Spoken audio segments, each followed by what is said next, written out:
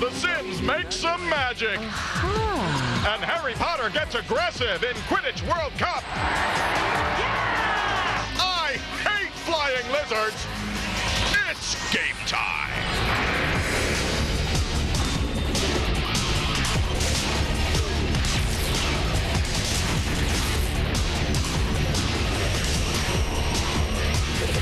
Setting a poor example for America's youth, it's Adam Sessler and Morgan Webb. Well, at least we're setting an example. I know. Welcome to X-Play. Today, we have Lord of the Rings, Aragorn, Legolas, cute hobbits. And we have a Harry Potter game. Slytherin, Hogwarts, and Quidditch. And a game about fighting Nazis in World War II. Not a fantasy game. Historically accurate. Very true. But wouldn't World War II be better with hobbits and dragons? Perhaps. No. Yes, we also have the Teenage Mutant Ninja Turtles. And the Sims expansion pack, Dwendal expansion packs. It's magic. Oh, those are nice jazz hands. Thank you. But we're going to get it all started with EA's Return of the King Hack and Slash. Yes, and if you love the movie like I love the movie, you will want to play this stat. See, it has Gandalf and Samwise. Right, it's all in the review. Let them watch it. Oh, but it has Gimli also, and it has a photo, and it has... For a wizard is never late, nor is he early. He arrives precisely when he needs to.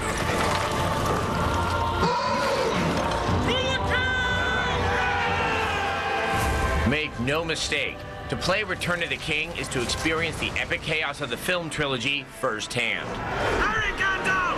I am coming,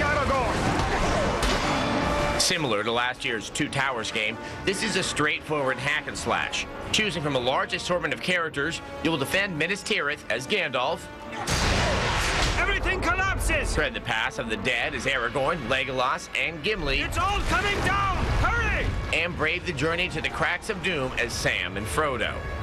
Rest assured, it will be no easy task. For against our stronghold, the Dark Lord summons both man and beast to oppose us. An army of powerful forces, more terrible than we can imagine. Almost every stage in the game features huge set-piece battles against dozens of foes. You're graded on your ability to dispatch the Spawn of Mordor efficiently and with combo moves, which in turn affects how much experience you earn. Between stages, you can level up and purchase new moves and combos. Return of the King adds the ability to spend extra experience to buy stuff for all the characters at once. This helps get your crew up to snuff quicker, but also maxes everyone out fairly quickly. This makes replaying the game with other characters a bit too easy. Of course, you might just want to replay the game to see the brilliant recreations of the various film locations. Some of the environments are so detailed, you can almost smell the pipeweed. Did I mention they're huge? I did, okay. I'll mention it again. The stages are huge. The shortest mission in Return of the King is as long as some of the longest stages in the Two Towers. The one thing that hasn't changed is that your allies aren't the sharpest pikes in the armory. They're almost no help at all in the Pelennor Fields battle. Lady, I won't leave you! They must be saved! Hey Mary, try not standing still underneath the most dangerous enemy on the battlefield. The Witch King circles above! Not that it really matters when you're slicing through hordes of Uruk-hai like a one-man army. Still, it's kind of weird the way Legolas and Gimli just kind of stand around while you're trying to save the freaking world. The game is pretty short. Quick! We have to get through this as fast as we can!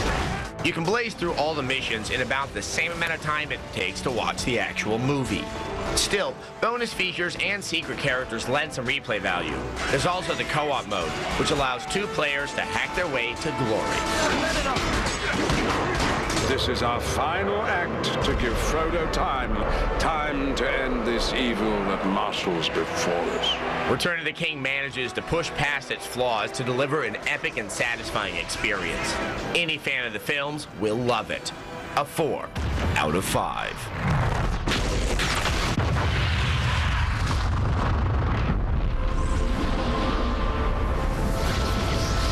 Return to your master, creatures of shadow. Yes, excellent. This game makes me want to see the movie so badly, but here's a warning. If you play the game before you see Return of the King, it will spoil the movie for you. Yeah, so will reading the book. You don't have to get a spoiler warning for something that's been available for 50 years. I'm just saying. Also, in the game you can unlock 3 bonus characters, and you can play as... right, I won't spoil it for you, but some of them might be hobbits. Okay, and at the end you play a level called, and this is the actual title of the level, The Crack of Doom. I don't know if I want to play in Doom's Crack. But if you haven't had your fill of cinematic fantasy in video game form, I have more for you. I do. Here's a review of Harry Potter Quidditch World Cup. Is the World Cup played in Doom's Crack? It's not a good place.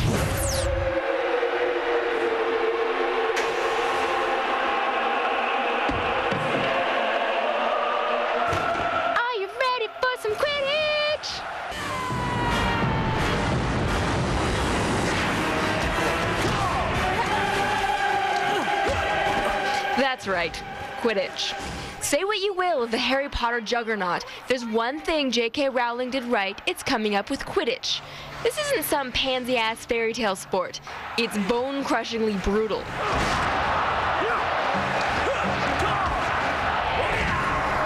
If you haven't yet been inducted into the cult of Harry Potter, here's the deal. 2 teams of 7 square off on an oval Quidditch pitch. 3 chasers try to gain possession of the quaffle and toss it through one of the 3 rings for 10 points. Meanwhile, the 2 beaters try to whack the bludgers onto the other team. At the same time, the seeker is keeping an eye out for the golden snitch. Catching the snitch ends the game, awards your team 150 points, and renders the events of the rest of the match largely pointless. At the start, you can play as any of the 4 Hogwarts houses. The problem here is that the matches are way too easy. While playing through the house matches, we only got scored on once. I was Hufflepuffs. Stupid. Once you've slogged through and won the House Cup, you can move on to the World Cup. The bad news, Harry Potter is relegated to the sidelines. France ties things up. The good news, the game actually gets challenging here. Playing Quidditch turns out to be surprisingly straightforward. The developer took a game with absurd rules and somehow managed to make it play well in a video game form. Usually, you're guiding your chasers around either with the quaffle or in an attempt to tackle the one who's in possession. After a length of time determined by your skill on the pitch, the golden snitch will appear, triggering the final play of the game, the snitch chase. She's grabbed it! I will not forget this beautiful World Cup match! The problem here is with the combo and special move controls. There are a lot of moves, but it's unclear if there's any advantage to using one move over another. Worse yet, it's hard to know how to do the exact move you want.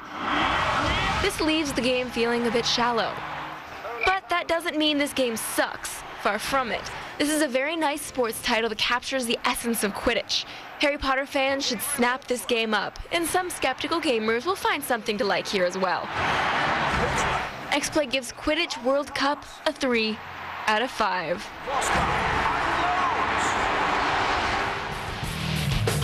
Yeah, I'm gonna pass on catching the quaffle and the whacking the bludger. Bludger? I barely knew her! Oh, Adam. Don't worry, Ace. We got you covered. Coming up, we revisit the turtle power movement of the early 90s. Once again, the only 2 people with a GameCube cozy, Adam Sessler and Morgan Webb. GameCube cozy? Oh, you know, it's like a beer cozy or a tea cozy, but, you know, for GameCube. Welcome back to XPlay. Yes. Now, do you remember the early 90s? You know, Nirvana, My So-Called Life, and Flannel? Sausages. That was the 80s. What Morgan's point is that the Teenage Mutant Ninja Turtles were big in the 90s, too. Now, they had an arcade game that was sort of like The Simpsons and X-Men 4-player arcade games. And it was pretty fun then, and then they made it for all the consoles, except now you can only play it as 2 players at once. Aww. Yeah, I know. And I would like to point out that on both the Xbox and the GameCube, therefore controller ports, we are not amused. Here's a review of TMNT. Sausages. I love being a turtle. yes, memory lane. You all remember the Turtles, don't you? So happy together. No, not the 60s band, the mutated teenage ones from the 80s. Don't worry, April. We got you covered. Yes, it seems like America ran out of original ideas years ago. So it's no surprise that these little rascals have popped up once again, this time on your PS2. Shell shocker! Shell shock! Unfortunately, this reincarnation is about as inspiring as an old episode of Blossom. Now, how come no one has come up with that game idea? Whoa! Teenage Mutant Ninja Turtles is the perfect example of a licensed game that focuses too much on visuals and marketing power and not enough on actual gameplay. Even by side-scrolling basher standards, the gameplay here is weak and uninspired. The lack of complexity in the fighting system combined with the lack of variation in the action itself leads to a game that, despite being gorgeous, is still a total snooze. What? This game takes the new cartoon series and uses it as a jumping point to string together its series of thug-filled levels. Now, despite all the bad things that we have said thus far, the graphics are, without a doubt, stunning. The cartoony images are bold, bright, and colorful, and Turtles is definitely one of the best uses of this recently overused graphic technique we've seen. The voice acting and sound effects ain't bad either.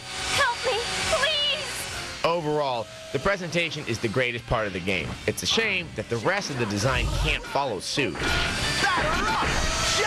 The levels move through various parts of the city, and while they look terrific, these stomping grounds suffer from an incredible lack of things to interact with. Hey, dude, you're making me look bad. Keeping in line with the lack of interaction in the levels is the lack of interaction in the Turtles. Are those guys ninjas? The gameplay is comprised entirely of repetitive bashing, with virtually no strategy, no depth, and no technique at all. Worse, however, it's just really boring. To add to the shell-shock grievances, the game only supports 2 players. Considering the arcade game from 1989 supports 4 players, this is inexcusable. Sorry! XPlay gives Teenage Mutant Ninja Turtles a 2 out of 5. Today, we turn our focus to The Sims, those little people we've been micromanaging since the year 2000. And we've covered their expansion packs, their nonsensical language, and we taught you how to kill them in horrible, horrible ways.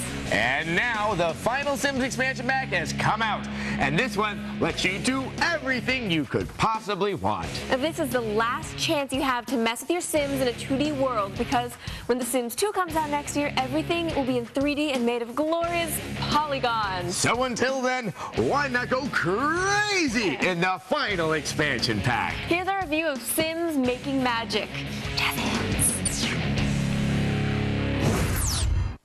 Sims like this franchise has been around for a while. Dating Sims, Skins for Sims, and Sims Living Large have been whining, sleeping, and dancing their way into our collective consciousness for years now. Making Magic pretty much lets the Sims do whatever the hell they want. Not with ease, mind you. But with a magic wand, there's a lot you can accomplish. This time around, you'll visit a variety of ethereal locales, where the locals are busy kibitzing about them thar shades, spirits, and potions. You're just an average Sim starting out, trying to make your magic bones.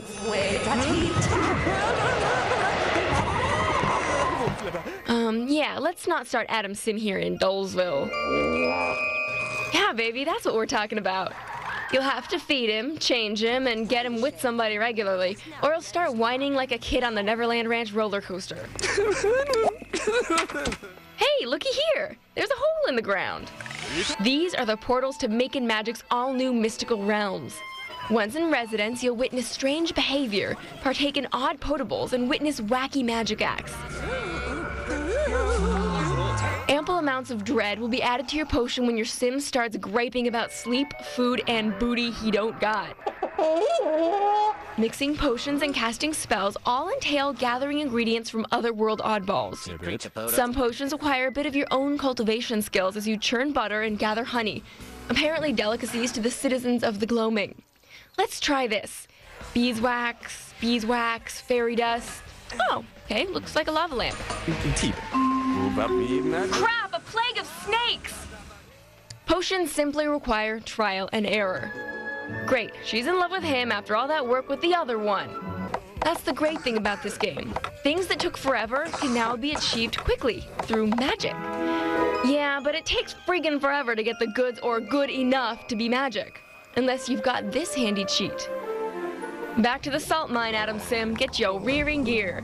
The sheer amount of task-based gathering needed for magic to be fun and some age-old camera scrolling issues bothered us a bit.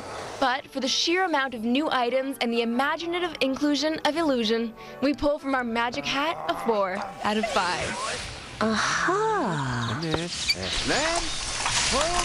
And let's not forget all the Easter eggs in making magic. Yes, one of the coolest Easter eggs in the game is at one point you can get some magic beans. Now you plant your magic beans and boom, up comes the star. Climb up the star.